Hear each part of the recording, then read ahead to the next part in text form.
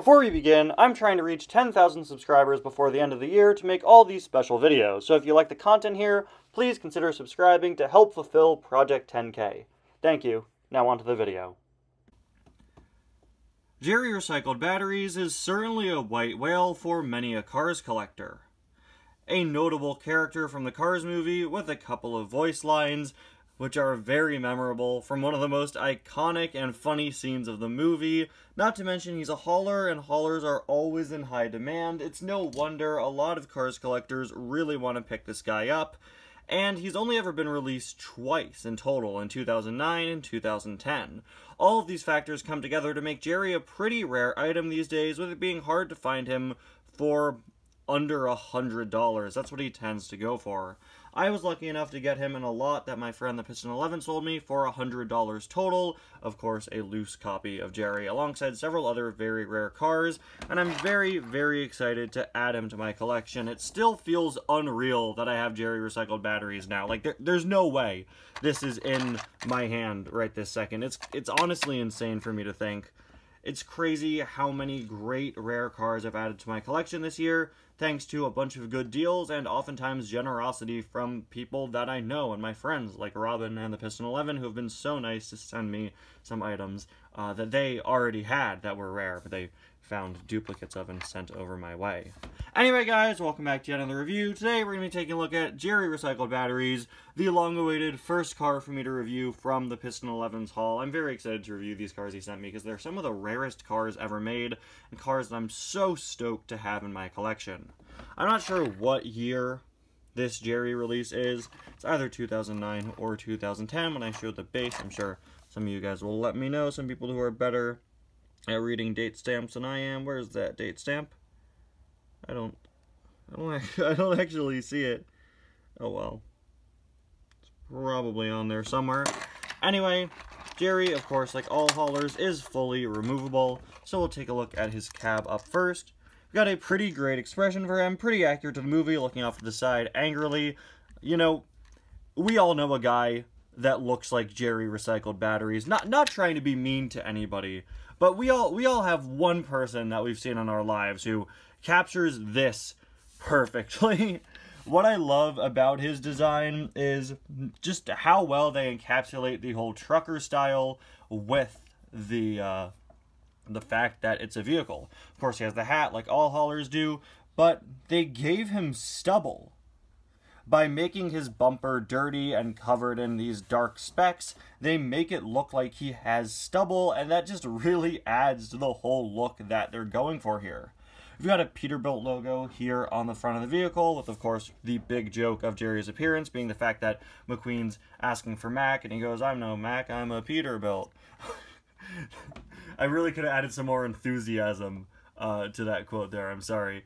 On the hat here, you can see it says Recycled Batteries with a very sad drawing of a battery. You know, a fun fact is that all of the battery designs on Jerry are actually designed by John Lasseter's son. So that's why they look kind of childish. Actually, when I first got this, my mom asked me, wait, what happened? Who drew on the side? And I was like, no, it's okay. A child just designed it. A child designed it, and that's why it looks that way. It's supposed to look like that.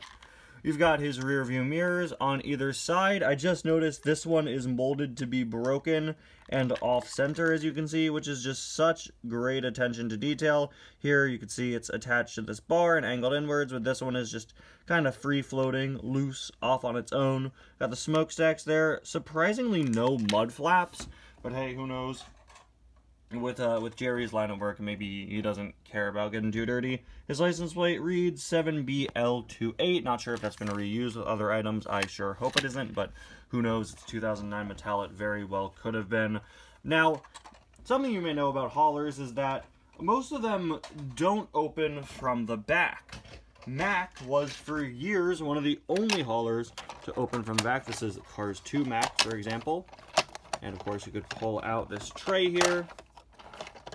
There are the little legs that you could stand the item up with. Most other piston cup haulers open up from the side. And for years, I saw the way that Jerry's hauler looked, and I was so excited to get another hauler that opened from the back. But that's when I learned something. When I got this item in hand, I was shocked to learn that Jerry doesn't open from the back. He opens like this, which is just the stupidest thing to me. Like, why was it designed this way? This seems so counterproductive. Was it so hard to just have the door open and have this inside? Like, why was it designed that way? Why were they so against having the haulers open the way they're supposed to open? Now, it also doesn't have legs to help it stand up. One of the only haulers I can think of that doesn't have those stabilizing legs. You either have them folded down, like the way Mac does, you know, so that you could have it stand as its own platform. The haulers that open up from the side have two little parts that that stand up to help stabilize. Jerry has nothing, unfortunately, and you can see how that mechanism works built into his base there, as well as the twist ties that held him in his original packaging. Now, with him being a recycled batteries truck, he of course has several batteries stored in there, which are pretty nicely sculpted, very neat and organized. Way to go, Jerry. Good for you, or good for whoever loaded up the back of the truck. If you want, you can fit an item in here. Let's just slip McQueen in here for the strange alternate universe where Jerry becomes Mac. Now, most Cars Diecast, I'd say, probably won't fit. A lot of them won't. There's really not much space here. You're also working with a length issue because of how large the batteries are. On the live stream I was doing last night, I stuck Mark Stontimer in here as a joke, and it's honestly very difficult to fit even him, as you can see. It's very tight because of this part, and the fact that his back is arched is actually the only way he was able to successfully fit in there. If his back weren't arched and were all this height, he would not fit in. Mark Sontheimer would be too long, which is saying something. It is a longer car than average, but really not by all that much. But still, very nicely detailed interior there with all of the little batteries here, and I guess some sort of crate or toolbox, I guess. Now let's close that back up and take a look at the side. Something really clever about Jerry's design is the fact that it mirrors Mac with this big battery face here and an electricity bolt the same way Mac has a giant lightning bolt on the side, which is a really fun touch. There's even a recycling logo in the place where the Rust-eze logo would be. It says recycled batteries and recycled batteries again. You have this interesting smoky effect here up top. Something interesting that Piston 11 showed me before he sent me this Jerry is that his Jerry actually doesn't have this whole fading effect, but mine does, and we were trying to figure out, like, what the deal with that was. I think it's just everyone being painted slightly differently, and mine has this fading design a bit more intense than his does. For the record, in case you're wondering, in case this very specific Jerry and his fading effect on the roof look familiar to you, this is the Jerry recycled batteries the Piston 11 used in his now pretty viral McQueen Gets Lost scene remake, which has like well over 1 million views at this point. I believe it may be sitting at over 2 million views. You've probably seen it at this point. And he said he liked this Jerry's look a little better, but he wanted to keep on to his original Jerry for sentimental reasons, so he sent me this one. Because again, he had two, and that's how I got it. But he decided to use this Jerry for his remake video, so I have a viral Jerry in my home now. I have a viral Jerry. That sentence is insane out of context.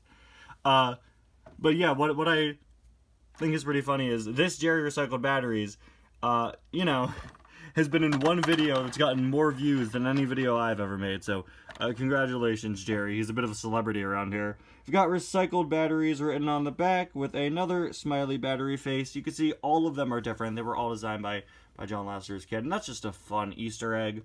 We've got the license plate on the back, which of course matches the one on Jerry's cab. Lightning bolt there and all of that.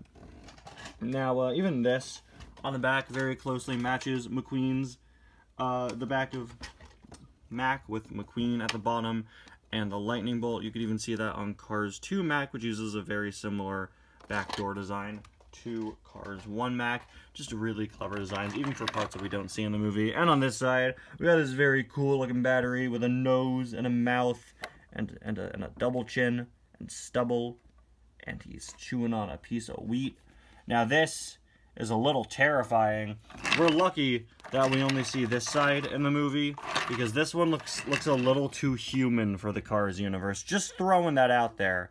You know, I've said I'm not making another Cars Iceberg video, but if I do, you better believe the last entry will be called Noses, and will be all about the fact that this has a nose. Yeah, I like that it's a different design on every side, and this is basically just a fun little Easter egg. The whole thing with the different batteries are fun little Easter eggs, and it's fun to see all these different designs be put there. And yeah, the other side is completely different, even with a more professional-looking recycling logo. Finally, there is another look at the base, and now we've talked all there is to say about Jerry Recycled Batteries. Oh yeah, he, this space between the cab and the trailer is really funny to me. He could just fully swing around in unnatural ways. Like, look at that. He's got a lot more range of motion than most other haulers. Anyway, guys, thank you all so much for watching. I'll see you guys next time. Bye now.